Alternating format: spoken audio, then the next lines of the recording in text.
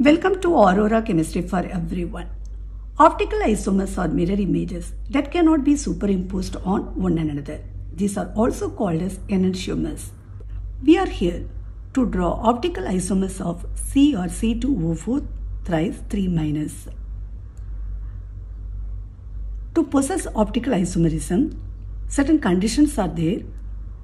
A complex must satisfy that conditions. According to that, there must be the presence of Bidentate ligand. The coordination must be 6. The complex also should possess octahedral geometry. So first let us analyze here the ligands. This is the central atom. C2O4 is a ligands. This is the bidentate ligand, oxalate ligand. So what is bidentate ligand?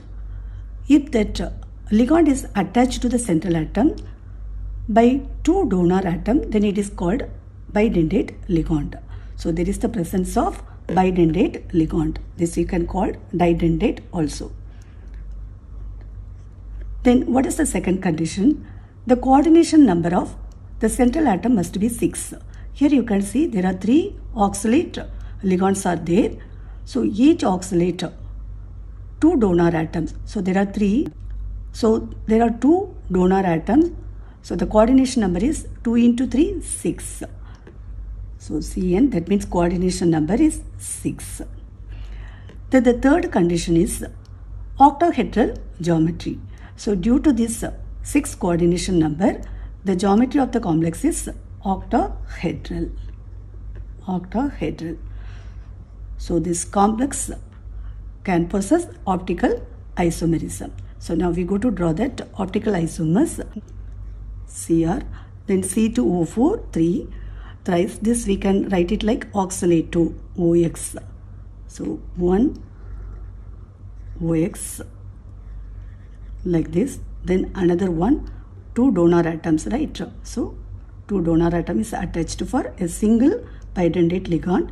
Same way another one OX. So 2 over. We have that one more, so that we go to draw this way OX. So totally we have that 6 donor atoms. We know that optical isomers are mirror images which are not superimposable on each other. What is not superimposable? For this you can take that our hand is an example. So these both of our hands are look similar to each other. But if you are keeping it one on the another, they are not superimposable, right? So the same way, now if you see, if you are keeping it here, these little fingers are near to each other. But that if you are keeping it one on the above, then they are not superimposable. The same way, so for mirror images, these both oxalato should be same. So first let us draw Cr.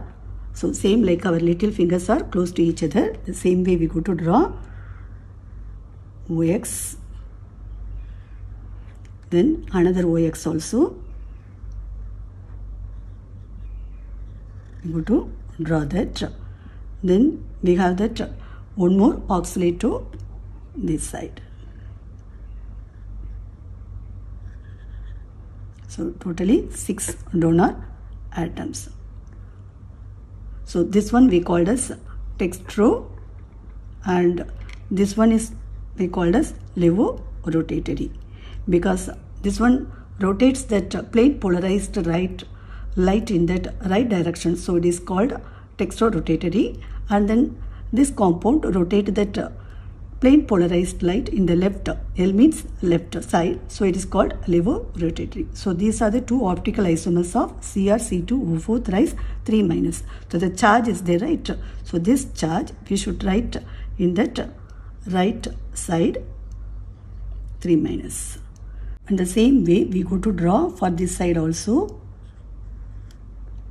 3-. So these are the 2 optical isomers of CrC2O4 3 thrice 3-. Thanks for watching.